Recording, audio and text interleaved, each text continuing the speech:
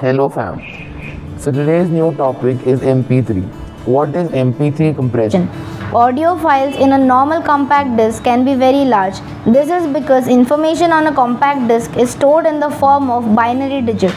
MP3 compression reduces the number of bits by taking out unnecessary information. One of the main advantages of MP3 file is that they will still retain acceptable audio quality even after compression, while greatly reducing the size of the file. MP3 file can be downloaded faster than normal files. Moreover, they also take up less space in your computer's memory. MP3 technology also made MP3 players possible. So if you love listening to music wherever you go on your handy little MP3 player, you have to thank the German company Fraunhofer Gesellschaft which developed MP3 technology.